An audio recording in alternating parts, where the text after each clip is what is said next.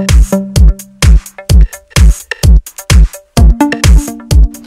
I have HTC Desire 8025 and let me show you how to enter the Fastboot mode in this phone. First of all, hold down the power key for a few seconds. When the device options appears in front of you, choose power off and wait until your phone is completely shut down. Afterwards, you have to use the following combination of keys: power key, volume down and volume up.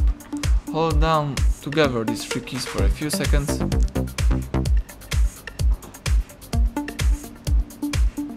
Let go of all keys as soon as bootloader mode appears in front of you.